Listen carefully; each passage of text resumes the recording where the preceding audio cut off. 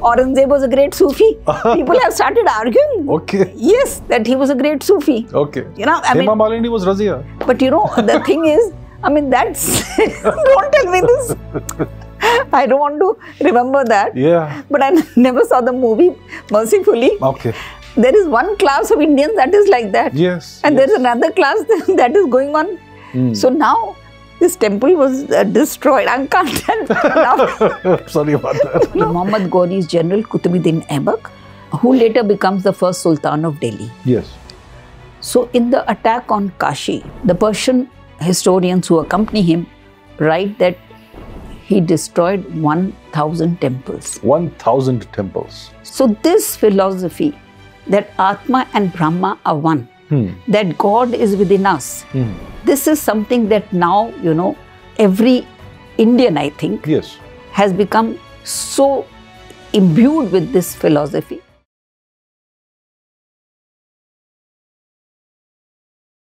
Dr. Meenakshi Jain ji, welcome back to the podcast. Always a pleasure to have you. Such a delight to be here. And before you proceed, I have to thank you for such a powerful platform that you have created. And it has given me access to so many viewers and readers. And I also have to thank the awesome audience. Absolutely. The way they welcomed the podcast, their suggestions, even their criticisms had so much for me to think about. So I have to be really thankful to them and to you. you're most welcome. I think the audience watches because it is luminaries like you who come on the podcast. No, so I also have to that's very thank you kind of you. So we're going to discuss your book, Vishwanath Rises and Rises. I still haven't had the pleasure of reading it. So could you please explain what it is about? We'll start with what the book is about and then we can delve into the deeper issues. Yeah.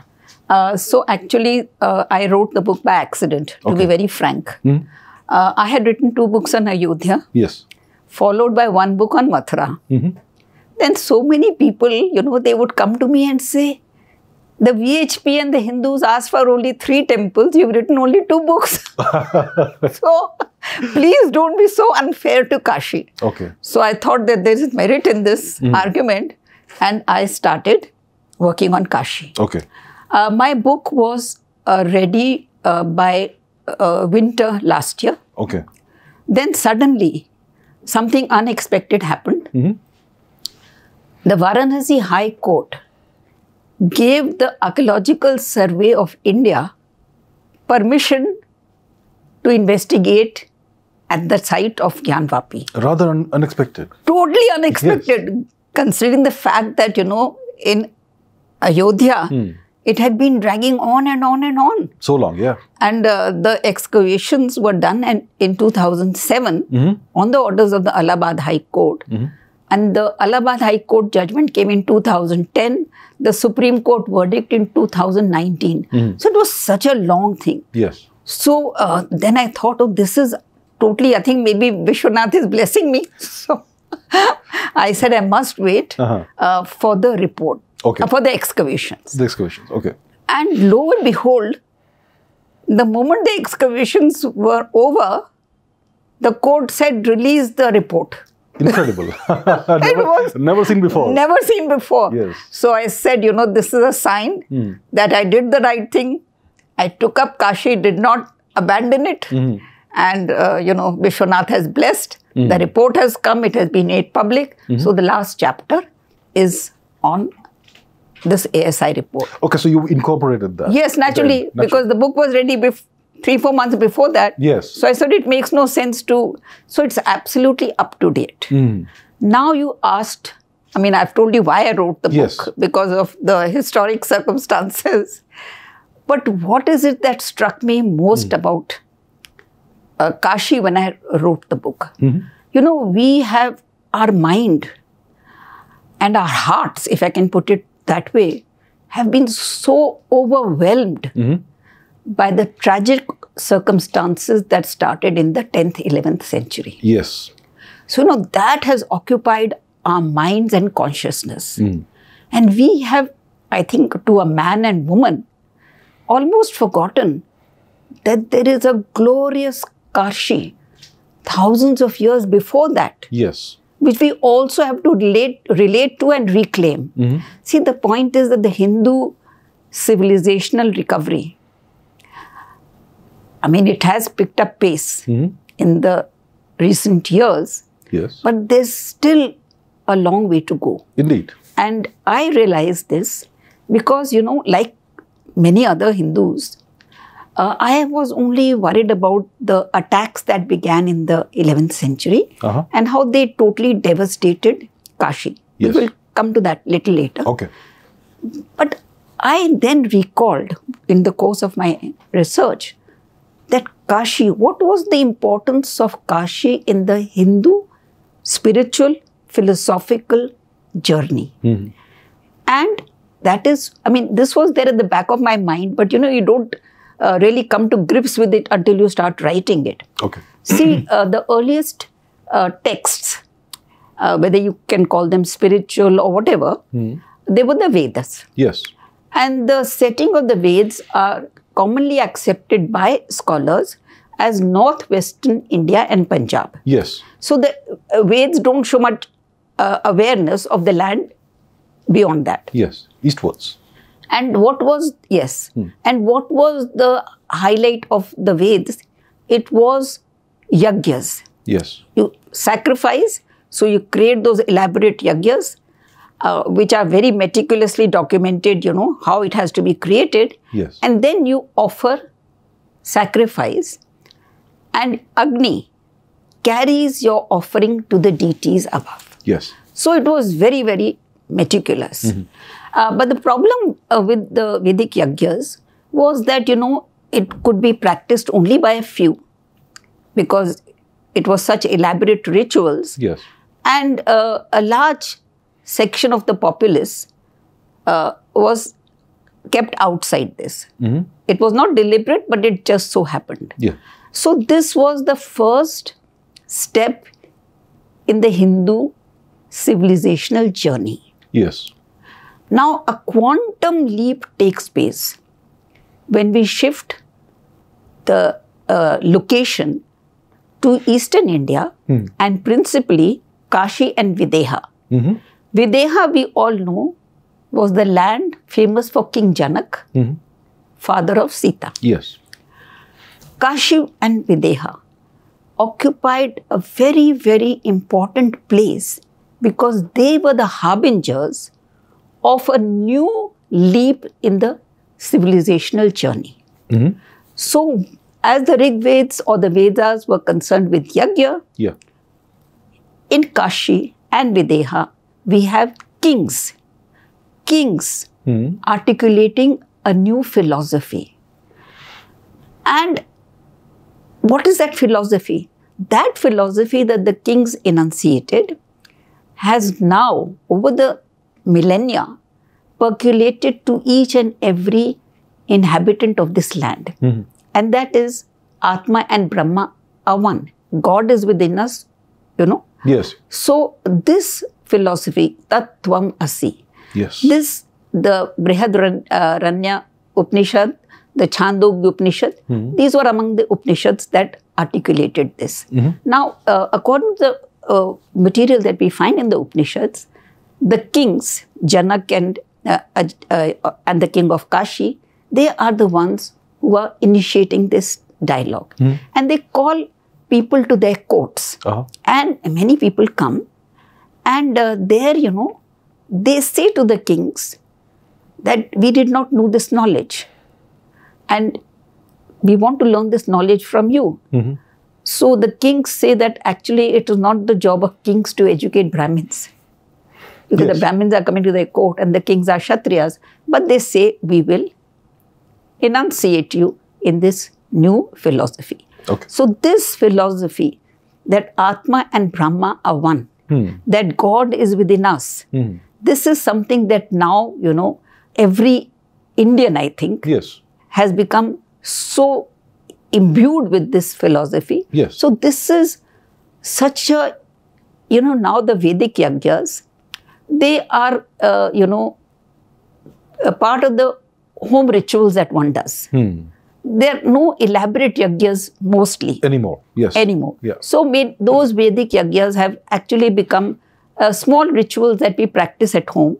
But what was enunciated in Kashi and Videha is what has become the abiding landmark and feature of Indian philosophy, spiritual journey. And this is something that we have all forgotten, because what happened afterwards was so traumatic. Yes. Now, my argument is that when we talk about reclaiming Kashi, yes, our reclamation should not stop at 1000 AD. Okay. That is when the Turkish invasions began. Yes. We have to go much, much beyond that and capture and reclaim the grandeur. Yes. The 11th century was a period of diminution. Yes. And destruction. Indeed. And it traumatized us. But the millennia before that was a tremendous period of glory, learning, experimentation, debates, free society. Yes. And we have to try to recapture that glory, rather than, I'm not saying that we have not to reclaim what happened 1000 years ago, but I'm saying to confine ourselves to that is a partial reclamation of our grand heritage. Indeed, yes. So this is the first part of my book. Okay. And then, Kashi is so totally associated with Shiv. Yes. So, how does Shiv come to Kashi? Okay. So I've narrated those stories that, his wife Parvati, her mother says that, I'm not very happy with the person you have married. Yes. And nor am I happy with the place where he lives. So Parvati says, let us find something more appropriate to my mother's tastes. So, if I can put it that way. So then they come and they see Kashi. And Shiv says that I will never leave Kashi. Okay. So, and the important thing about Indian history, which I begin to appreciate more and more, is that, myths or mythologies are actually representing or in remembrance of a fact that actually happened. Yes. So, we all have this myth that Ganga came down. Yes. Ganga came down because there was King Bhagirath. He could not perform the last rituals of his ancestors because there was no water. So he appeals to Ganga that please descend from Devlok, because she says, if I descend, there will be destruction. Yes. So please ask Shiv to catch me in his locks. And then the destructive impact will be reduced. Yes. So Bhagirath requests Shiv. Shiv catches Ganga in his locks, and she comes. Now, actually, scientists who studied the geological formations around Kashi, they said that around 7000 BC, some movement of the soil or earth took place, and as a result, water came. Ganga came. Ganga was not flowing near Kashi before that. I see. So, that movement of Ganga into Kashi, which is a fact that has been attested by scientists, has been captured so beautifully in this myth. It's not a myth, but what a story. Appears to be a myth, yes. A legend. Yes. So, people say that Hindus were a ahistorical people. Oh, yeah. So, I always marvel at the way they remembered. They didn't remember history the way we write it, obviously. But they remembered history in such a beautiful way that, everyone could relate to that event. It was accessible to the commonest of people. Yes. So, that is the second part. Okay. Then, what is the earliest Puranic references to what's happening in Kashi, to the arrival of Shiv in Kashi, etc. So, the Skand Puran. And there are two professors abroad.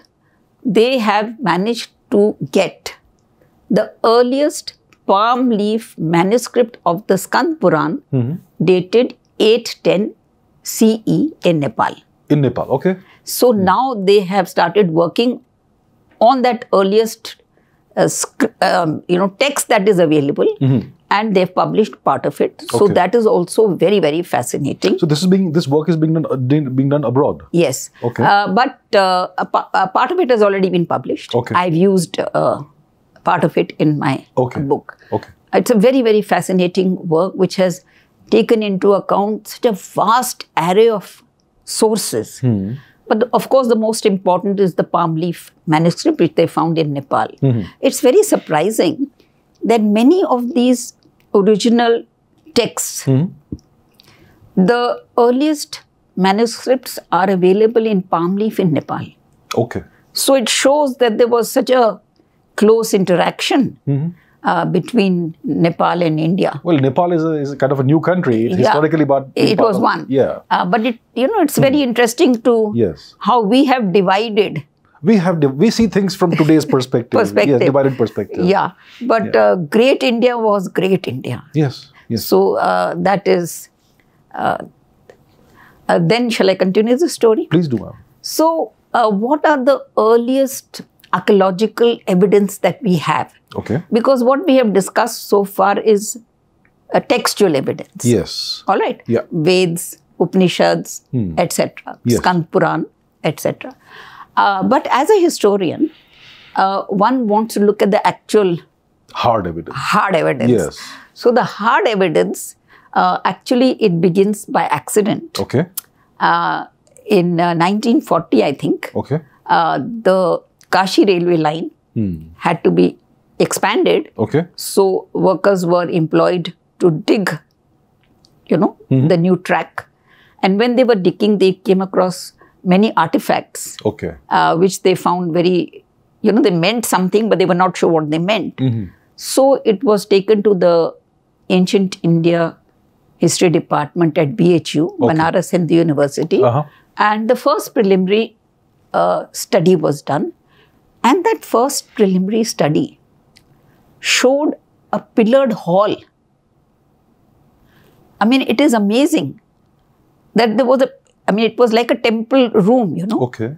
So, but because it was a preliminary thing, further excavations were required and they were carried out in very great detail by the BHU department. Okay. So, the first initial investigation showed that there was a pillared hall over there. How deep was this? I don't know how deep it was. Okay. But after that, the second excavations showed that. Okay. Now, what the excavation, first of all, the excavations took back the antiquity of Kashi, 8,000 BC or something. 8,000 BC. A pillared hole from 8,000 BC. So, no, I don't know whether the pillared hole was some there, artifacts. But the excavation showed the antiquity of Kashi. And it showed that, Kashi was always having a religious dimension. Okay, always. Always. Okay. So the first, there were three sections, three parts of Kashi. Sarnath, Akta and Varanasi. Okay. And all three had a distinct religious orientation. Okay. Sarnath, we know, later on became identified with Gautam Buddha. Yeah, much later. Yeah. Much later. And the other two places, we find that they were on the route and they were used by rishis. Okay. Going from the Himalaya regions to the Middle Ganga area. I see. So, it's a constant movement of rishis, which is why some places it is called Rishipatam. Rishipatam, okay. So, because the constant movement of rishis. So, that is what we find. And they found around 400 seals. Okay. From that Rajghat plateau, that was the oldest part of Varanasi. So, in the excavations, they found around 400 seals. I see. The seals were from the earliest times till the Gupta period and beyond. Okay. And they were very fascinating because many of the seals had the emblem of Shiva. Okay. You know, the bull or the trident. Yes, yes. And even Maheshwar written on it. I see. So, and then there were many which were devoted to Vishnu. So they had the Pad, the Chakra, Shankh, etc. Okay. So these two were very well represented in Kashi. And what was even more interesting was that many of the seals were seals of schools. Okay. Schools means they were specializing in branches of Vedic knowledge. I see. So every school was specializing in a certain branch of Vedic knowledge, and that seal depicted which branch, it stated which branch they were specializing in. I see. So, you know, what a glorious city it was. Yes. That, you know, such early finds of revered deities of Hinduism till today, and being a center of Vedic learning. Education. Education. Yeah. And, you know, the seals depict, you know, that is. So, the more you explore this early history, the more enchanted you are that, I mean, I'm not an abashed admirer of Indian civilization, but I don't think there's any harm in being an abashed admirer. I'm just saying that as a scholar, I feel, you know, so inspired at the continuity that from such early times. Cultural continuity, civilizational continuity. Cultural and civilizational continuity. Yes. And then, of course, you know, there are, we have references to various dynasties which are ruling over there. Small information that we have. Inscriptions? Some, you know, like Bimbisar, he goes to, they're devotees of Buddha. So they are going to meet him. You know, those are depictions. Okay, depictions of these events. Of a little later period. Okay. And Ajat Shutru going. So, you know, there are, because, you know, a lot of it was depicted on stupas later on. So, there is a lot of depiction of these incidents in stupas. Inscriptions, I think the earliest is what is called the Varanasi inscription. Okay. And that is talking about a place for Vishnu. Then we have another inscription also of Vishnu. And to show you the diversity, we have an 8th century long inscription which is talking about goddess worship. Goddess worship. So, you know, I mean, it's not that it was just closed to any other group.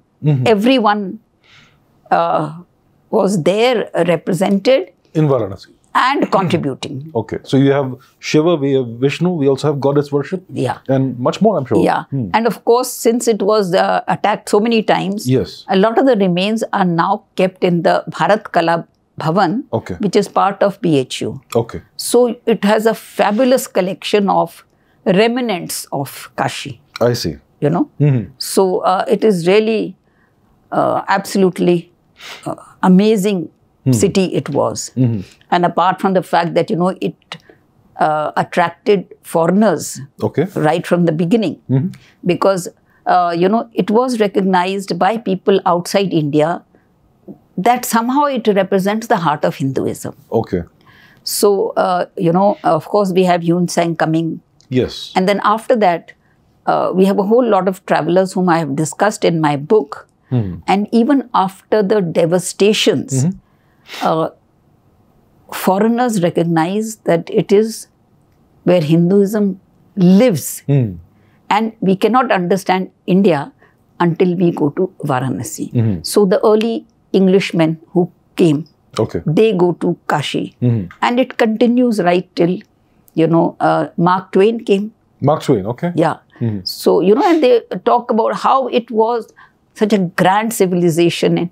And Bishop Heber and Bishop Shering, they write so movingly that, you know, when Europe was just struggling to gain its bearings, Kashi was already such a revered old place. Yes. So these, even all kinds of people who come, they are cognizant of the antiquity, the grandeur, and the place of Kashi, unparalleled with any other city.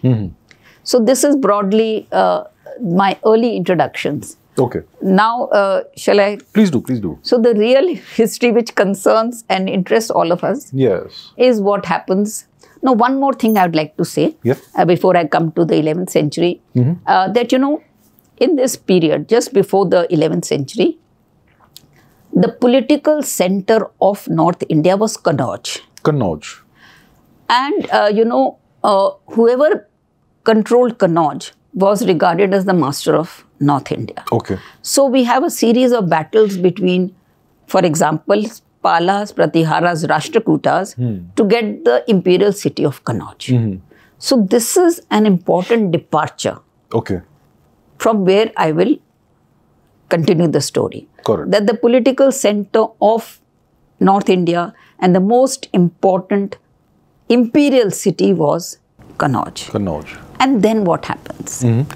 Then we have the invasions which begin. So Mahmud Ghaznavi does not attack, his son attacks. Okay. So his son attacks, but the Persian historians, they documented everything because for them it was an act of great glory. Yes. So everything had to be meticulously recorded. So they say that, he came, but he could stay in Kashi only for a few hours. Okay. Because of the fear that the people will rise. Okay. So they come, that son comes for a few hours, loots, and then walks away. So that was just plunder? Plunder. Okay. But when we say plunder, we should be careful to recognize that it was not just a case of plunder, the religious motivation was always paramount. Indeed. Okay. So next attack takes place the following year. Okay. That also is minimal. Okay, minimal no massive destruction yet. No. But can you imagine the response of the political leadership of India? We have the rise of a dynasty, the Gahadwalas. Okay. They had their capital in Kannauj. Okay. But then they relocate from Kannauj to Kashi. Okay. Because they say that religion is under threat. So can you imagine the foresight of, they did not know what was going to be lying ahead. The devastations which followed, they had not seen. Yes. But these two attacks alerted them that things are changing and we have to respond. Okay. So it's something that is so difficult to, accept even now that somebody could be so farsighted. So they come to Kashi and they issue charters. Okay. And they say that we are the protectors of holy cities in northern India. Okay. The worst has yet to come. And they've already declared that we are the protectors of Ayodhya, Kashi, Prayag. Okay. So many of those charters have survived. Okay. And the first king of the Gahadwal dynasty, Chandradev, he goes to Ayodhya and then he comes to Kashi. Okay. And in Kashi, he sets up an image of Keshav. Okay. So this is the new political elite that is coming into prominence in India in the 11th century. Okay. And this dynasty was a very remarkable dynasty. I'll take up one or two other kings of this dynasty. Okay. Govind Chandra. Govind Chandra. Yeah. He led from the front and he also revived.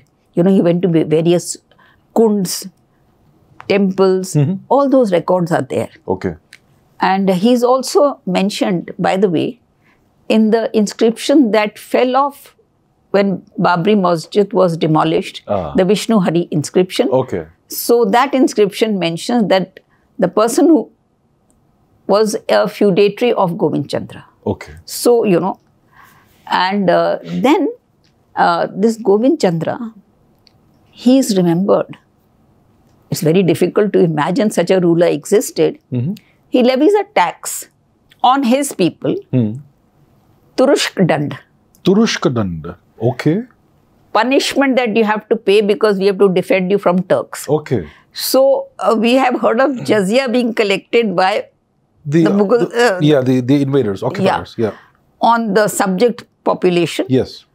And here we have a Hindu king levying a tax on his subjects because he says, I have to defend you from the Turushk. And so we all have to do it together. So this has been described as a tax without parallel in Indian history and maybe even in world history. I see.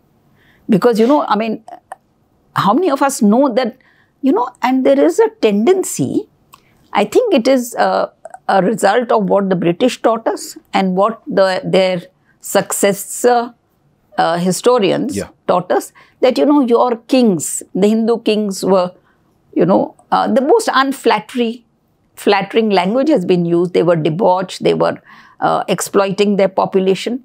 But actually, this whole downgrading of Hindu kings has to be revisited. If you look at the kings of that period, there were very few who were not most enlightened. I see. Most educated, most enlightened. And in this, I'll just make a slight digression. In the medieval period, what is most surprising is the large number of dharm nibandhs that were written. I see. Now, dharm nibandhs means to do with dharma. Yes. Now, why? And most of the dharm nibandhs were written either by the kings themselves. Okay. Or sponsored by them, written by ministers at their court. I see. Can you imagine any other country which has a galaxy of rulers of this caliber? And, we just accept the colonial interpretation that our rulers were not worth any respect. They were an absolutely outstanding class. So, in any case, now the question arises. Just about those dharma nibandhs, are they still available somewhere? Yes. Now, to elaborate your question. Yeah. First of all, why was there a need to write dharma nibandhs in the medieval period? Yeah. Because we are facing so many problems. Because dharma is under attack. So, dharma is under attack. Yes. So, people have to be reminded of their dharma. So, dharma nibandhs. Okay.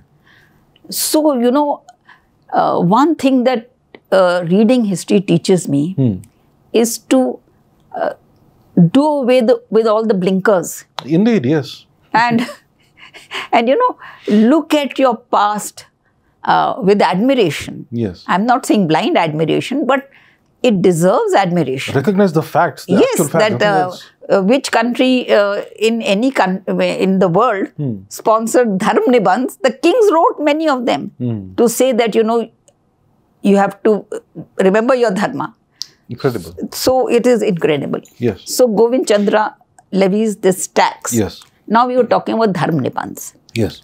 So the first dharma nibandh is actually written by a minister in Govind Chandra's court. Okay. Lakshmidhar. Okay. So he writes a dharma nibandh, and scholars of the stature of P.V. Kane and all, they have said that it is a remarkable piece of work and it became the model for subsequent writers to follow. Okay. So it became a standard. So imagine the king is levying a tax, Turush Dand, his minister is writing a dharma nibandh. What a glorious period must have been. Indeed. And of course, his wife, Govind Chandra's wife, she sponsored a Buddhist vihara in Sarnath, which had, suffered damage. So that inscription of hers, that I am restoring the... So, look at the wives are so enlightened. And some people would say that Hinduism and Buddhism have been at odds. Imagine. Well, take a look at this then. Take a look at this. So the wife is... and that inscription has survived. Okay. Now, the other thing that is very interesting about the Gahadwala inscriptions is that many of them refer to the kings defeating Hamira. Hamira. Hamira is the enemy from outside. Okay. So, you know, the foreign invader. Okay. So, this Govind Chandra's wife's inscription that has been found in Sarnath, it also says that, you know, he defeated the invaders. So, it is not just a question that you're aware of your political responsibilities, of protecting your subjects. You're aware of your dharmic responsibilities in sponsoring dharm nibandhs. And you're also conscious that you have to document it. So many inscriptions of that period have survived, which talk about them defeating the invaders. So, it's a very, very glorious period. Unfortunately, so for about 100 years, the Ghadwals were able to stop the advance. Okay. You know, there were other people, of course, like the Pratiharas, but there was no attack for almost 100 years. Okay. And then the attacks resume under Muhammad Ghori. Ghori, yes. The first ones were by the Ghaznavids. Ghaznavids. Led by Mahmud Ghaznavi. And the second devastating assaults were by Muhammad Ghori. Okay. And that is when the last Ghadwala king is killed. Okay. So that's the end of the dynasty. That's the end of the dynasty. Okay. By Muhammad Ghori. Okay. So that is the end of the dynasty. In the sense they survive in some places as feudal lords, but the grandeur of the Ghadwals is over. Okay. Now, you know, after that, what do I say about Kashi? Except that it is a tale of devastation, devastation and devastation yet again. Okay. So, the first round of absolutely lethal assaults is led by Qutbuddin Aibak's general, Muhammad Ghori's general Qutbuddin Aibak, who later becomes the first Sultan of Delhi. Yes. So, in the attack on Kashi, the Persian historians who accompany him write that he destroyed 1,000 temples. 1,000 temples. So, imagine that figure should make us visualize what Kashi was. What it would have looked like before this happened. Yeah. So 1,000 temples means that every nook and corner had temples. So that happens. He takes away the booty. But again, I'm emphasizing that money was not the motive. Because if money was the motive, if we accept it for a moment, then all the wealth had been taken away in the first round. Why expend so much energy breaking stuff? No, apart from that, that's another question, very valid question. But I'm saying if you've taken away all the wealth, and as you say, destroyed the first round, it was all taken out. Yeah. Yes. And the people rebuild those temples again and again. Yeah. So in the rebuilt temples, there was no wealth. Indeed, because that takes generations to create the wealth. And the rebuilt temples were very modest structures. Okay. They were not the grand structures that were, and in many places, you know, the demolished temples, their parts were used to rebuild temples. Rebuild, okay. So there was no wealth left in them. But it went on getting attacked and attacked and attacked. So it's an attack on the culture, the religion itself, dharma itself. Yeah, it's an attack on dharma. That is the way you've put it, and that is exactly what it was. Okay. So there is nothing left. But what is absolutely surprising is that, you know, worship continues somehow or the other. Okay. And temples continue to be rebuilt. Okay. I'll just give examples of some temples. The Bindu Madhav temple, it was a Vishnu temple. It had been destroyed many times and rebuilt many times. Again, I said as modest structures. Okay. But in the time of Akbar, it was built, or let me say rebuilt for the last time by a Mansabdar of Akbar, that is Man Singh. Man Singh. So Man Singh built the Bindu Madhav temple. It was the grandest temple along the Ganga front. Okay. And, foreign travelers like Tavernier, Bernier, they had come, and Tavernier has a long description of the temple, the schools that were attached to it, the sculpture and everything. It was a very grand temple. And he said, it is at par with Jagannath temple, because Tavernier had gone to all parts of India. So this is the temple that was rebuilt by Man Singh. Okay. And last time it was rebuilt, then it was destroyed by the great Aurangzeb. Yes. But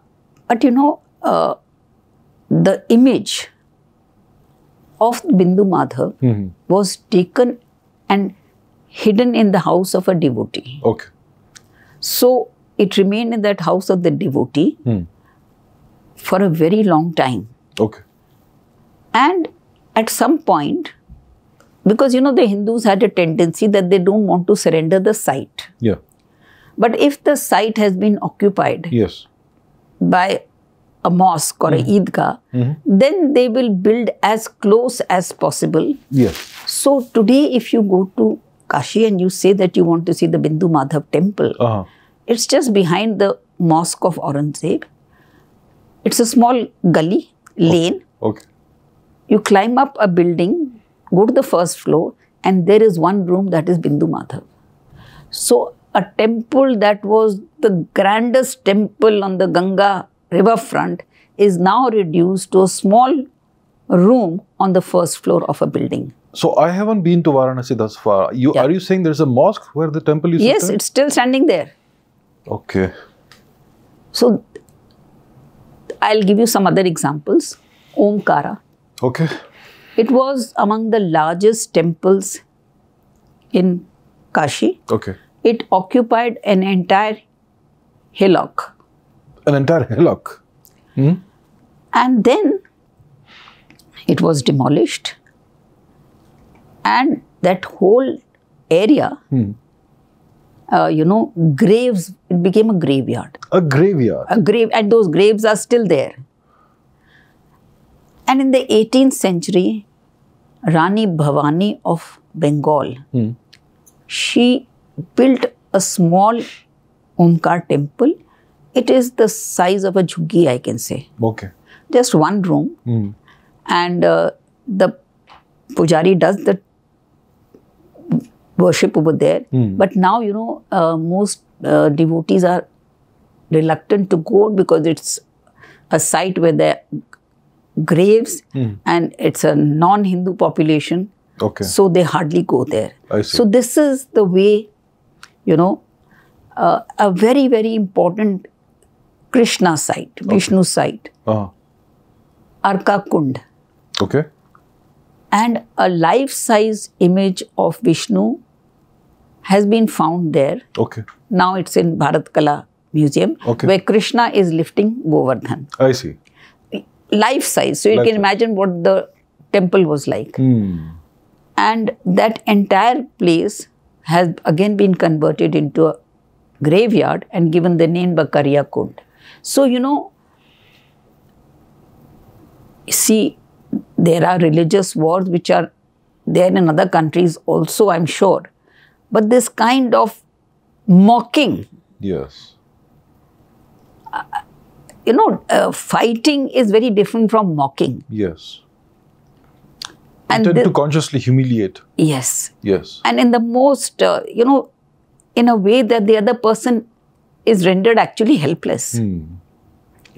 If you have graves at the site of a temple, then the person who has been grieved is not going to uproot those graves. No?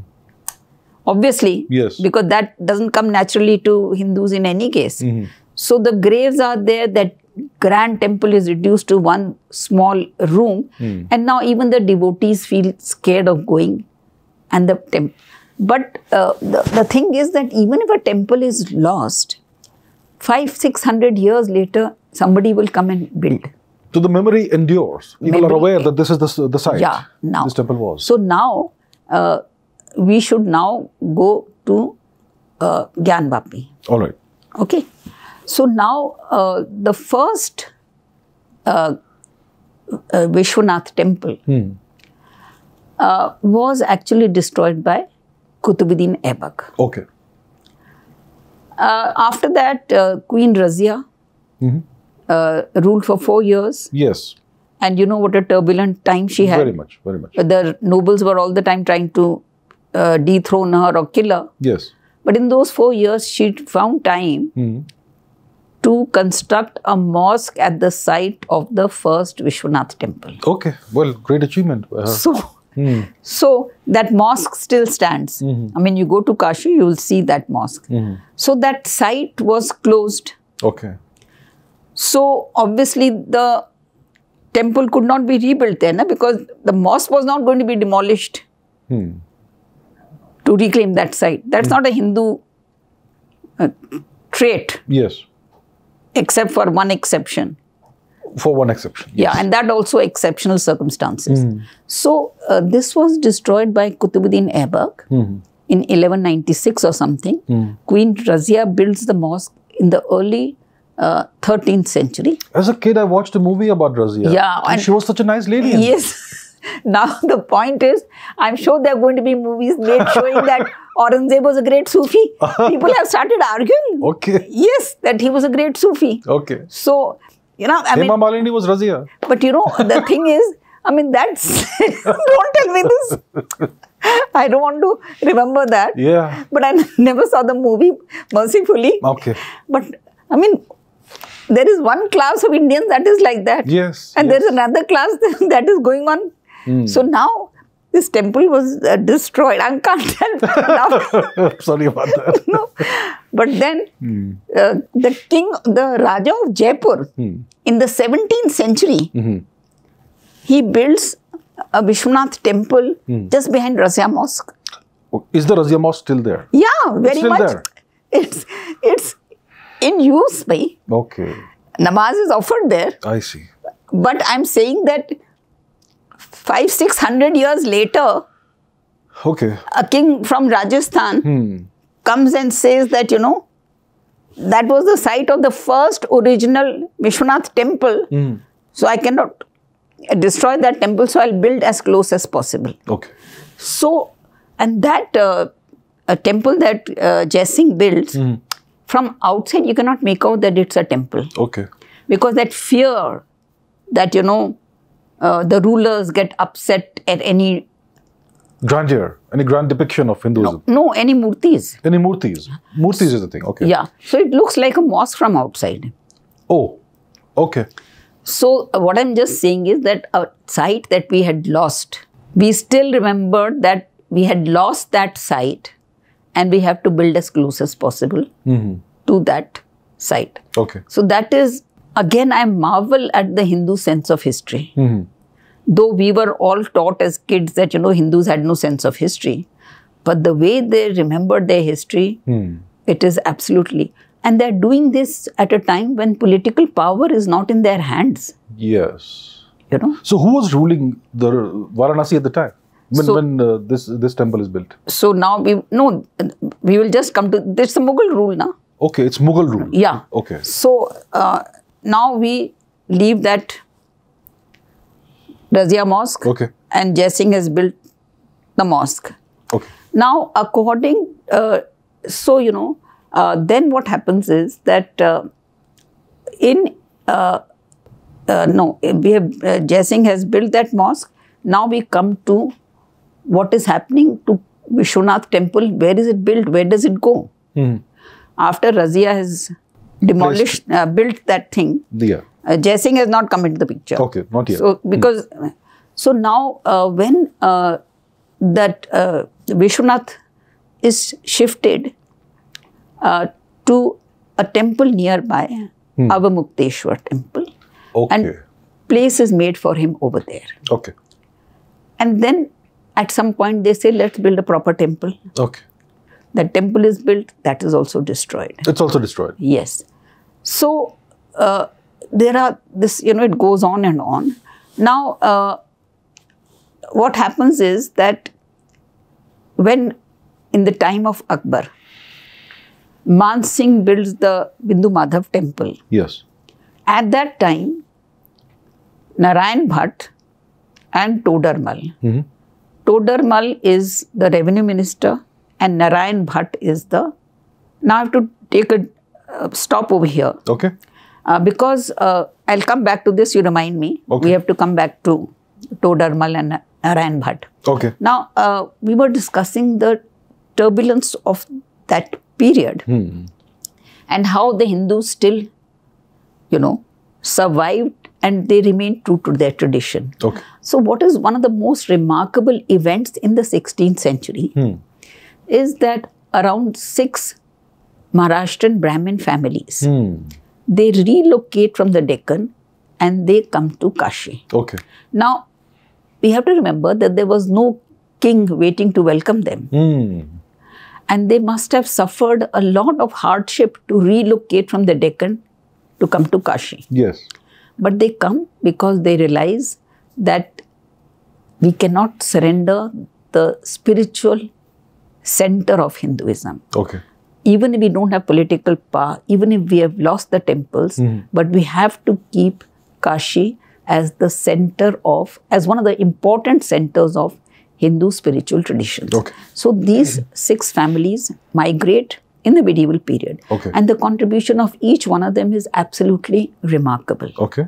I cannot go into all of them, but I will discuss one family, that is the Bhatta family. Bhatta family. And that Bhatta family has a series of very enlightened, learned, educated members. Okay. I will concern myself with Narayan Bhatt, whom I just mentioned. Yes. Because Narayan Bhatt, he wrote a text and in which, first he says that there is no ling when you come. He's telling the worshippers, when you come, if there is no ling, what will you do? You imagine there is a ling and still do the circumambulation around that, etc. Yes. Now, Narayan Bhatt, he meets Todarmal, who was a revenue minister. And he says that, we will rebuild the Vishwanath temple. Okay. So they agree. And Akbar was, in that sense, very different from the rest of Aurangzeb. them. Aurangzeb, yes. Yes. Rest of them we can discuss because Shah Jahan and Jahangir, I think we also need to discuss. Yeah, okay. So, but in Akbar's time, in all fairness to him, the Hindus did get a sense of respite. So, Raja Man Singh builds the Bindu Madhav temple and these people, they say we will rebuild the Vishwanath temple. Vishwanath. Now, where will they build it? Okay. So, there was a historian, A.S. Altekar. He was a historian of ancient Indian history at Banaras Hindu University. Okay. So, he wrote a book, History of Banaras. And he says that when Todarmal and Narayan Bhatt decided to rebuild the temple, they went to the site where a Vishwanath temple stood, which had been built in the 13th, 14th century, which was destroyed by Sikandar Lodhi. By Sikandar Lodhi? Yeah. Okay. So, according to Altekar, a temple site is always a temple site. And Narayan Bhatt and Todarmal said, the sentiments of so many people who came and revered at those sites, those empty shrines, they're calling out for worshippers. And we cannot abandon this. So we will build our Vishwanath temple at the site of the temple which was destroyed by Sikandar Lodhi in the 14th century, 15th century. Okay. So like in Ayodhya, a 10th century temple was destroyed. A 12th century temple was built on that temple, which Babur destroyed. Yes. So it's that same history over here. So they rebuilt the Vishwanath temple at that site. Okay. So that is another important aspect of Kashi in the time of Akbar. That 2 important temples are rebuilt, Bindu Madhav and Vishwanath temple. Yes. Now, I want to continue the history of this Bhatta family. Of course. Now, this Bhatta family, first of all, look at the contribution to visualize that we have to reconstruct. What was that? There was no urgency for them to do it. There was no need. They could have just lived out their life without getting into all this. But to plan out the construction, to decide the site, to execute that plan, and to have that temple constructed was not a small achievement. And to raise the money as well. Yes. Yes. Then the other contribution of this family is Narayan Bhatt's great-grandson. The other members are also very, very distinguished, but I am cutting the story short and coming to great-grandson, Gaga Bhatt. Gaga Bhatt lived in the time of Aurangzeb, like Narayan Bhatt lived in the time of Akbar. Narayan Bhatt's grandson lived in the time of Aurangzeb. And he was in Kashi. At that time, Shivaji has escaped from Aurangzeb's prison. Yes. And was en route to the Deccan. On his way back. So he met, according to the story, he met Gaga Bhatt at Kashi. And these people arranged for his safe passage to the Deccan. Now, sometime after that, Gaga Bhatt went to Paitan to offer homage at his Ma Bhavani temple. And then he went to Raigad. And there he met Shivaji. And, Shivaji had declared that Hindvi Swaraj was his objective. So Gaga Bhatt says that, you have to be coronated as per Vedic rites, because no coronation of a Hindu king had been done as per Vedic rites for God knows how long. So he says, I'll go back, prepare, consult the ancient texts, prepare the procedure. Then he goes back, prepares the procedure. That procedure for the coronation of a Hindu king as per Vedic rituals is available to us. It has survived and is available to us even today.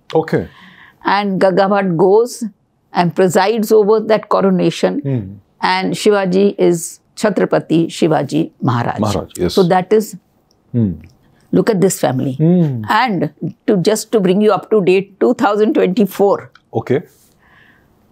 A grandson, great-grandson, I don't know what. From the same lineage. From the same lineage. Was presiding over the Pran Pratishtha of the temple at Ayodhya. So, amazing. The traditional intelligentsia of India, actually they just fought with nothing at their disposal. They lived a life of frugality, of poverty.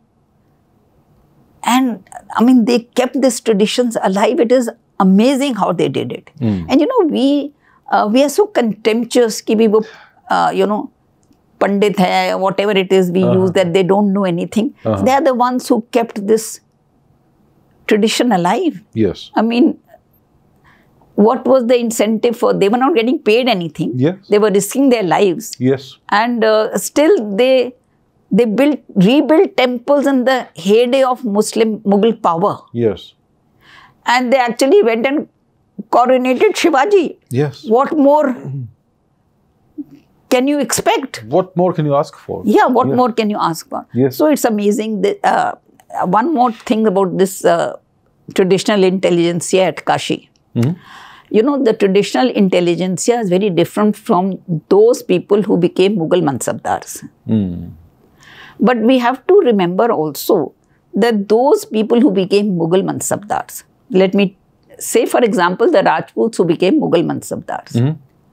It's not that the Rajputs who became Mughal Mansabdars surrendered their traditional heritage and just became lackeys of the Mughals.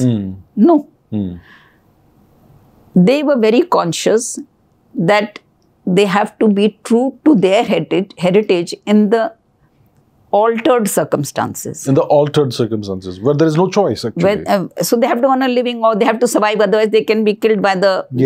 So, what most of these Rajput Mansabdars did, that in their courts, in their home kingdoms, they got histories written about their families. And those histories were just diametrically opposite to what the Mughal Darbaris were writing. And so they write that, we are still as powerful as we were in our own kingdom. Akbar may be powerful in his kingdom, but we are... And they, I mean, they're very conscious that history will judge us harshly. They're very conscious of that. Yes. And so they get histories written like Man Singh.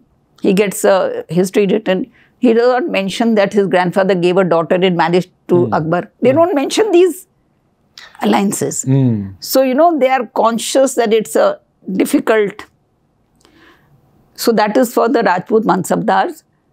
We should not underestimate their difficult situation and how they tried to preserve what they could in the best of times. As best they could. As best they could. And Jai Singh rebuilt that Kashi temple, the Vishwanath temple. Yeah. And according to some maps that have survived, actually he got plans made to reconstruct the Gyanvapi temple and was purchasing land. Okay. So, you know, I mean, by and large, I would say that Indians, if I can use that word, yes. I don't know what else word to use, the way they remained committed, dedicated to their civilizational heritage is something that really deserves to be acknowledged now. Because, you know, we have been taught a history where this doesn't count. Yes. Now, last example that I want to give of a traditional intelligentsia at Kashi was a person, Kabindacharya. Okay. These people were all great Sanskrit scholars. Okay. So, he was a very great Sanskrit scholar, and he actually persuaded Shah Jahan to stop levying the pilgrimage tax to Hindus who were going to Prayag, etc. Okay. Now, if Akbar had abolished the pilgrimage tax, why did this fellow have to ask? So, it's a question that has to be answered and studied. Maybe the Mughal officers were not following the imperial orders. Okay, the emperor is far away. He doesn't know. Whatever. I mean, that question remains to be answered. Okay. So, he goes and he persuades Shah Jahan to abolish the pilgrimage tax. But this fact that Shah Jahan abolished the pilgrimage tax is not mentioned in any Persian history. Okay. So how do we know it? So, because first of all, Shah Jahan was very conscious that his image as a good Muslim ruler should not be damaged. It should not be tarnished, yes. So, now Kabindacharya, when he comes back to Banaras, he gets hundreds of felicitation letters from Hindus all over. Okay. That, you know, what a great thing and we are indebted to you and all. Those letters have been preserved. Okay, so we have those. Those. Okay. So, I mean, you know, for the medieval period, I think that we have to remember that it was a very contested kind of situation. It's not a one-way victory for anyone. Okay. Even though the Mughal state was so powerful, yes, to imagine that it had ridden roughshod over everyone is not at all true. And the example of the traditional intelligentsia, which had nothing, no money, no might, yes, no office, no position. Yes. And, you know, being true to their heritage in those circumstances and actually emerging victorious in so many situations. That is something that has to be, you know, remembered with gratitude. Yes. Now, to cut the long story short, this temple that was built by Todarmal and Narayan Bhatt, we know it was destroyed on the orders of Aurangzeb. Now, some people lately have said that it was not destroyed, it was not Aurangzeb. But the point is that the Farman has been preserved in Masere-Alamgiri, and which is a Persian thing that was written in the time of Aurangzeb. Yes. And it also adds that on completion of the task, it was reported to the emperor that it has been done. Okay. So, there is no dispute about it. Black and white. Black and white. Yeah. Now, it seems that at some point, some Kashi temple was reconstructed. Okay.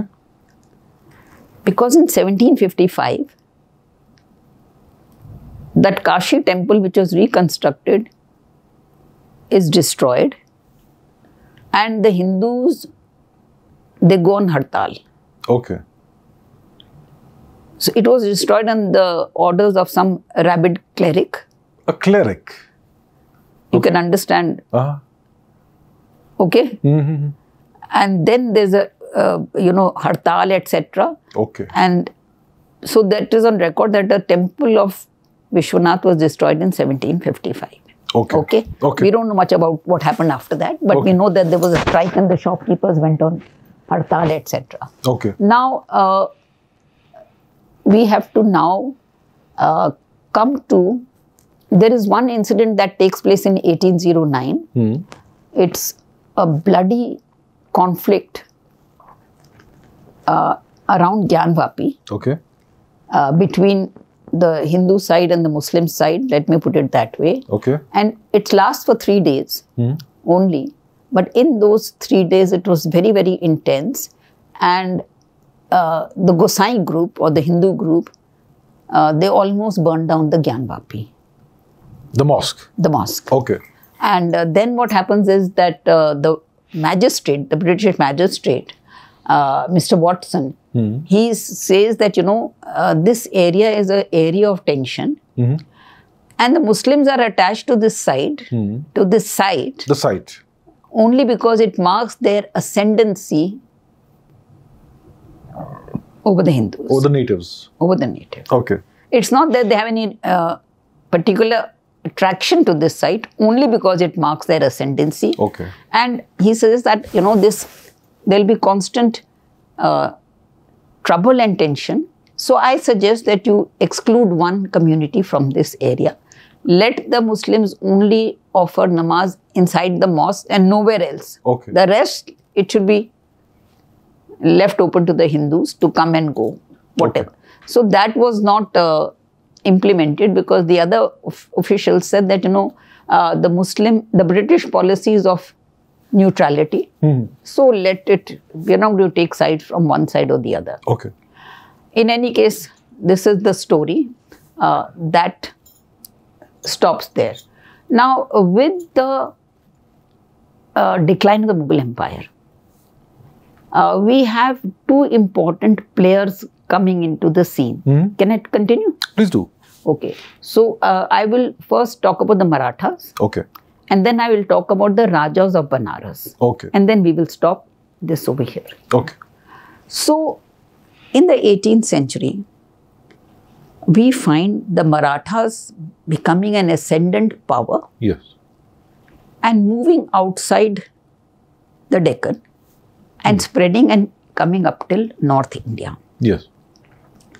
And you see, what happened was that Shivaji's grandson Shahu had been taken prisoner by Aurangzeb, who, when he was young, I think 7 or some such thing, and Aurangzeb had decided that the best way to disarm him or the Maratha movement is to bring him up as in the Mughal camp as a Mughal prince.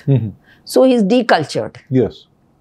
But it is remarkable that Shahu, who spent so many years in the Mughal camp and saw all the Persian ways, when he goes back, he at once attunes himself to the Maratha tradition. Okay. And he says that now, he's so wise for his age. He says, I will, the actual work of administration will be handed over to the Peshwas. So with the Peshwas, a new phase in the Maratha history commences. Yes. So the Maratha, the Balaji Vishwanath, he comes to Delhi with 16,000 forces, force of 16,000, tells the Mughal emperor, release Shahu's mother, who has been in captivity for 18 years. Okay.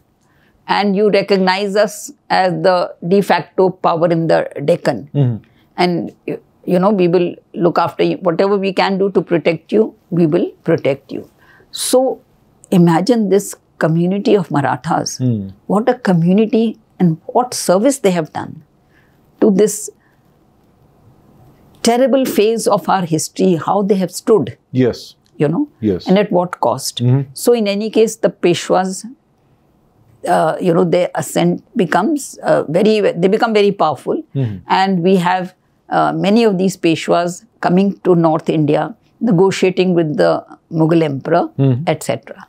Now, what is very surprising, not surprising, what is very remarkable is that the Peshwas, they want to recover Kashi. Okay. Kashi, Prayag, all these are coming under the Awadh Nawabs because it's in present-day UP. Yes. So the Awadh Nawabs are actually Shias. Okay. And the dominant trend in the Mughal court was of Sunnis. Indeed. So they were all the time, at odds. At odds. Yes. And they were many times seeking Maratha help against the Sunni group. Yeah. But they are not, so many of these Maratha leaders, Holkar, they say that there's a letter of Holkar's which has survived, which I've, so he says that, he has decided he's going to demolish Gyan Vapi. And the Brahmins in that area are very scared because they know the amount of power the Muslims still have. Okay. And what they can do to them. So these negotiations go on. Then the Peshwa writes to his commanders in Delhi that, if the Awadh Nawab is not going to give us 3, for Kashi, we tell him we will pay 50 lakhs, we'll make him the Mughal Wazir. So all these intense negotiations, and they show the Marathas in such positive light. I see. Sitting in the Deccan, from there hoping to capture these holy cities. Then, the 2 invasions take place which really cripple them in a way. The invasion of Nadir Shah. And then the invasion of Ahmad Shah Abdali. And before the final battle of Panipat, the Marathas actually threw out Abdali's son from Lahore. Okay. So, when that news reaches the south, that Abdali's son has been thrown out of Lahore, there is Diwali celebrated, Atak to Katak. I see, Atak to Katak. So the Marathas, and it's Diwali and it's such celebrations.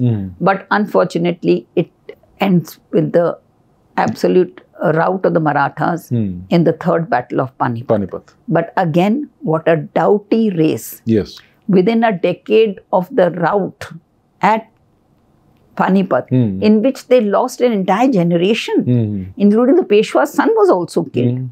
So a new breed or a new generation of Marathas comes to the fore. And they include people like Ahilyabai Holkar. Oh, yes, indeed. And Mahaji Sindhya. And Mahaji Sindhya, he writes to the Peshwa that, now the British are fighting Tipu.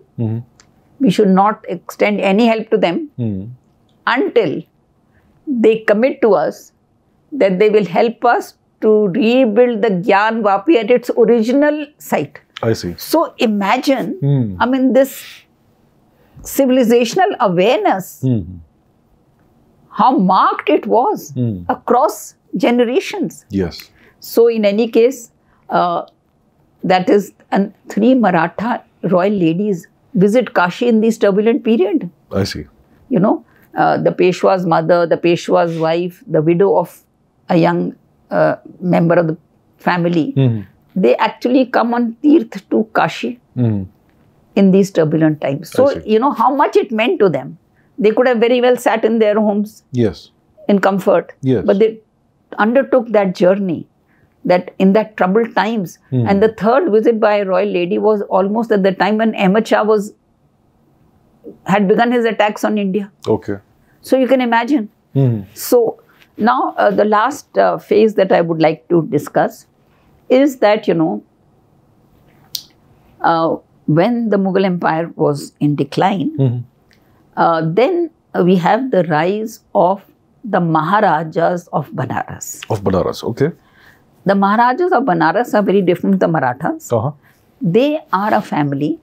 They began as, revenue collectors. Okay. And then they become de facto rulers. Okay. And this is an area which has a strong Mughalizing influence, So it was very possible that if it was not for the Maharajas of Banaras, Banaras would have been a Mughalizing city as so many other cities of North India. But the Maharajas and they actually lose power, effective power to the East India Company, but they remain de facto, I mean, they remain on their throne, but the political power is taken. Yes. But they preside over a tremendous cultural renaissance. Okay.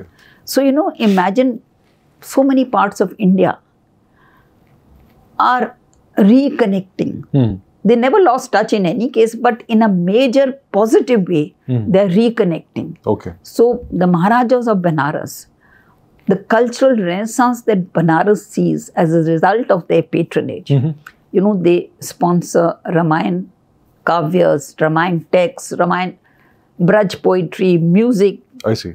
And they, most important, they start the Ram Leela enactment for 30 days in Benares. Okay, that tradition starts there. They start this tradition. Okay. So, you know, it is, I mean, I'll only end by saying that India has seen such turbulent times, such difficult times, which have destroyed so many civilizations outside India. Yes, indeed. India suffered tremendous amount of violence and devastation. Yes. But through all these dark times, people of India, they never wavered in their commitment to their civilizational heritage. Yes. Whether you talk about the traditional intelligentsia, whether you talk about ordinary people who rebuilt those small temples, whoever you talk about, that is why we say India was always a living civilization. Yes. It may have been crippled, which it certainly was. Yes. But it did not allow itself to die. Yes. And crippling, it regained its strength slowly but gradually. And today, as a proud Hindu, as a proud Indian, I bow my head to my ancestors and to the amazing fortitude, courage they showed. I cannot even imagine any one of us being in that situation and acting the way they did. So I'd like to close this narrative on expressing gratitude for being born in this country, inheritor of a great civilization, and to my ancestors who never wavered. Indeed. Thank you so much. Thank you. So that was the conversation. Hope you liked it. If you enjoyed this, please share this on WhatsApp and other media. Thank you very much, and I'll see you soon.